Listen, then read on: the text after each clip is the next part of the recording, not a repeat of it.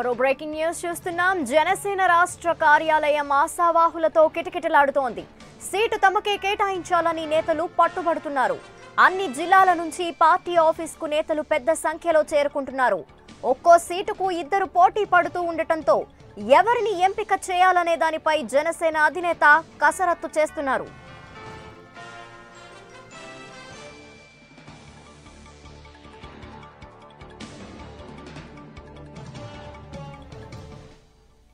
ఇక ఇదే విషయంపై మరిన్ని డీటెయిల్స్ మా ప్రతినిధి చంద్రశేఖర్ అడిగి తెలుసుకుందాం. చంద్రశేఖర్, ఈ రోజు జనసేనని వామపక్ష నేతలతో కూడా భేటీ అయ్యారు. సో అభ్యర్థుల ప్రకటనపై ఎలాంటి క్లారిటీ వచ్చింది? లక్ష్మి, ముఖ్యంగా ఈ రోజు జరిగినటువంటి సమావేశాలు కనుక మనం చూస్తే ఉదయం వామపక్ష నేతలతో పవన్ కళ్యాణ్ భేటీ అవడం జరిగింది. ఆ భేటీ కూడా అసంపూర్ణంగా జరిగింది. ఎందుకంటే వామపక్ష నేతలకి పవన్ కళ్యాణ్ మధ్య కొన్ని సీట్ల వ్యవహారం తేలకుండా పోయింది. దీంతో అర్థంతరంగా చర్చలు ముగిసి వామపక్ష నేతలు వెళ్ళిపోవడం జరిగింది. మరికొద్ది సేపట్లో మరలా 5 గంటల ప్రాంతంలో కానీ లేదంటే 6 గంటల ప్రాంతంలో కానీ మరొకసారి వచ్చి వామపక్ష నేతలతో పవన్ కళ్యాణ్ భేటీ అయ్యే అవకాశం మనకు కనిపిస్తా ఉంది. ఇరు పక్షాలు కలిసి 7 గంటలకి చర్చలు కనుక సఫలమైతే 7 గంటలకి వామపక్ష నేతలతో పవన్ కళ్యాణ్ కలిసి ప్రెస్ మీట్ పెట్టే అవకాశం కూడా కనిపిస్తా ఉంది. ఎందుకంటే వామపక్ష నేతలు అడిగినటువంటి సీట్లు కనుక కన్ఫర్మ్ అయితే పవన్ కళ్యాణ్ దానికి కూడా ఇష్టపడితే ఇద్దరు కలిసి 7 గంటలకి వామపక్ష నేతలకు కేటాయించినటువంటి సీట్ల వ్యవహారాలని మనకి తెలిపేటువంటి అవకాశం మనకు కనిపిస్తా ఉంది.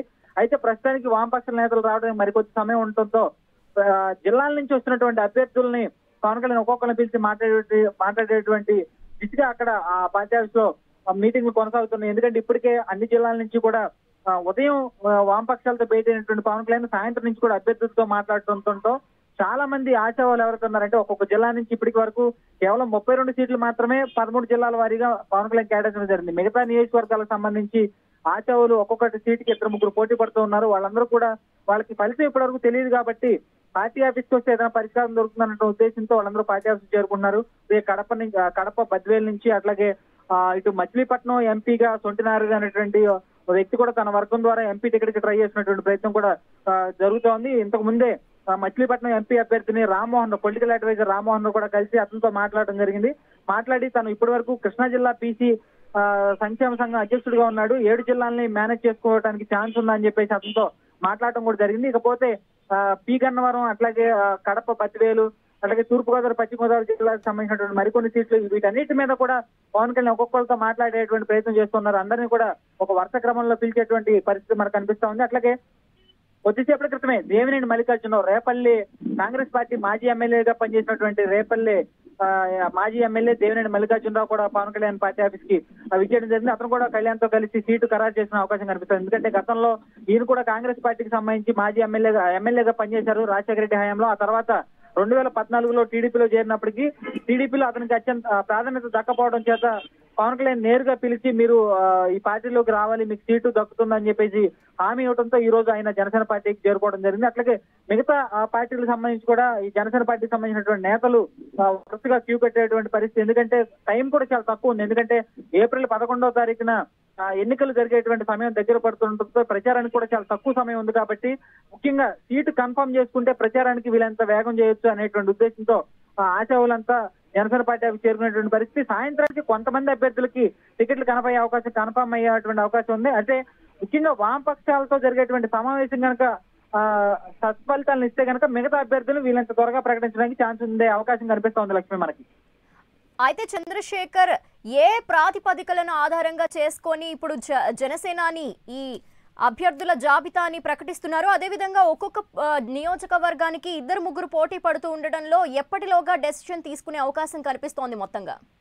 ఎందుకంటే ఇప్పుడు ఈ పొలిటికల్ అడ్వైజరీ కమిటీగా ఉన్నటువంటి ఎవరైతే రామ్మోహన్ రావు వీళ్ళు ఎవరైతే ఉన్నారో వాళ్ళంతా కూడా ఏకపక్షంగా ఒక్కొక్కరితో మాట్లాడేటువంటి ప్రయత్నం చేస్తున్నారు. ఎందుకంటే ఇప్పుడు 32 సీట్లు ప్రకటించారు. అలాగే వామపక్షాలకు సంబంధించి 26 సీట్లు వాళ్ళు అడుగుతున్నారు. అంటే 26, 32 కలిపితే 58 సీట్లు ఉన్నాయి. 58 సీట్లు పోతే మనకి మిగిలేది 117 సీట్ల వరకు మనకి కనిపిస్తుంది. 117 సీట్లకి జనసేన టికెట్లు కన్ఫర్మ్ చేయాల్సినటువంటి అవసరం ఉంది. అయితే ఈ 117 సీట్లకు సంబంధించి కాస్త మెయిన్ నియోజకవర్గాల్లో 2-3 పోటీ పడేటువంటి పరిస్థితి ఉంది. ఆ 2-3 పోటీకి సంబంధించి వాళ్ళు ఇక్కడికి వచ్చి జనసేనతో భేటీ అయ్యి వాళ్ళ యొక్క స్థితిగతులు అలాగే ఆర్థిక విషయాలు అట్లాగే బ్యాక్గ్రౌండ్ పరిస్థితి కూడా ఇక్కడ వివరించినటువంటి పరిస్థితి అనిపిస్తుంది. ముఖ్యంగా వాళ్ళు ఆ నియోజకవర్గంలో చేసినటువంటి అనాలిసిస్ కానీ లేకపోతే అక్కడ ఓటింగ్ ఎలా ఉండబోతోంది, ప్రచారం ఎలా చేస్తున్నారనే విషయాలు కూడా పవన్ కళ్యాణ్ అడిగి తెలుసుకోవడం జరుగుతుంది. అలాగే ఈ లోపుగానే అభ్యర్థులు కూడా పార్టీలో తమకు తెలిసినటువంటి సీనియర్ నేతలు ఉన్నారో వాళ్ళతో రికమెండేషన్ చేయించుకుని సీటు తమకే వచ్చేలా వాళ్ళు కూడా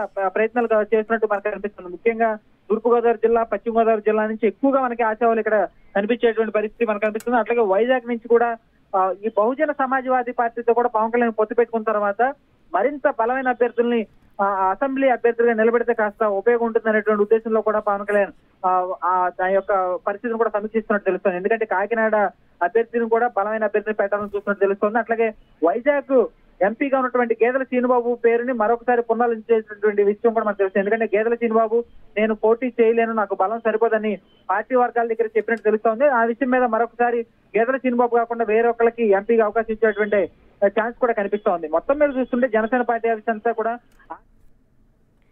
థ్యాంక్ యూ చంద్రశేఖర్.